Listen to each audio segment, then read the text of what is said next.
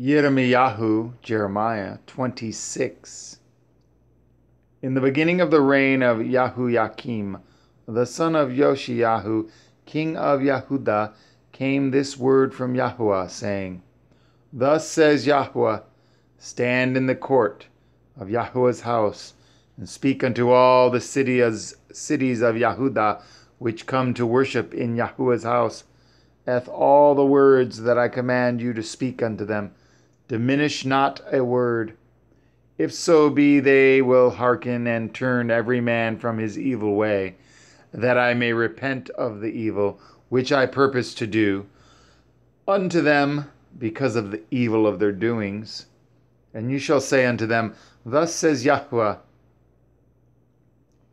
if ye will not hearken to me, to walk in my Torah, which I have set before you, to hearken to the words of my servants the prophets, whom I sent unto you, both rising up early and sending them, but ye have not hearkened, then will I make this house like Shiloh, and will make this city a curse to all the nations of the earth.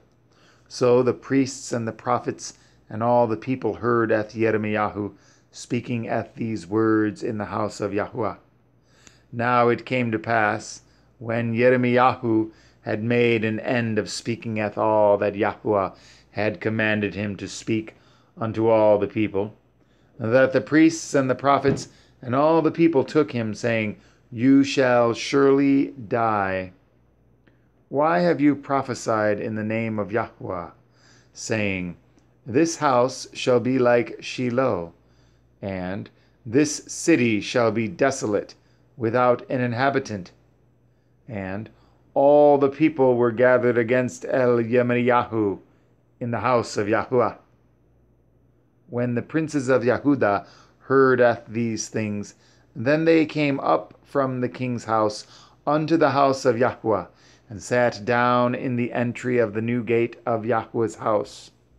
Then spoke the priests and the prophets unto the princes and to all the people, saying, This man is worthy to die, for he has prophesied against this city, as ye have heard with your ears. Then spoke Yirmiyahu unto all the princes and to all the people, saying, Yahuwah sent me to prophesy against this house and against this city, all the words that ye have heard. Therefore, now amend your ways and your doings, and obey the voice of Yahuwah Elohim, and Yahuwah will repent of the evil that he has pronounced against you. As for me, behold, I am in your hand. Do with me as seems good and meet unto you. But know ye for certain, that if ye put me to death, ye shall surely bring innocent blood upon yourselves, and upon this city, and upon the inhabitants thereof. For of a truth Yahuwah has sent me unto you to speak all these words in your ears. And then said the princes and all the people unto the priests and to the prophets, This man is not worthy to die, for he has spoken to us in the name of Yahuwah Eloheinu. Then rose up certain of the elders of the land, and spoke to all the assembly of the people, saying, Mikayahu the Morishti prophesied in the days of Yechizkiyahu,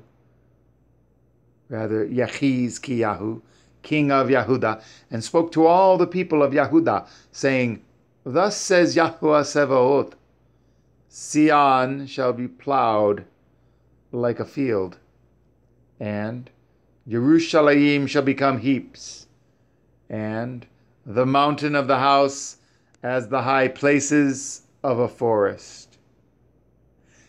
Did Yechizkiyahu, king of Yehudah, and all Yehudah put him at all to death? Did he not fear Yahuwah, and besought Yahuwah, and Yahuwah repented of the evil which he had pronounced against them? Thus might we procure great evil against our souls. And there was also a man that prophesied in the name of Yahuwah, Yeriyahu, the son of Shemayahu, of Kiriath Yearim, who prophesied against this city and against this land, according to all the words of Yeremiyahu. And when Yahoiakim, the king, with all his mighty men, and all the princes, heard at his words, the king sought to put him to death. But when Yeriyahu heard it, he was afraid, and fled, and went into Mitzrayim. And Yahoiakim, the king, sent into Mitzrayim, namely Elnathan, the son of Achbor, and certain men with him into Mitzrayim. And they fetched forth Yeriyahu out of Mitzrayim, and brought him unto Yahoiakim, the king, who slew him with the sword, and casteth his dead body into the graves of the common people. Nevertheless, the hand of Achikam, the son of Shaphan, was with Yeremiyahu, that they should not give him into the hand of the people to put him to death.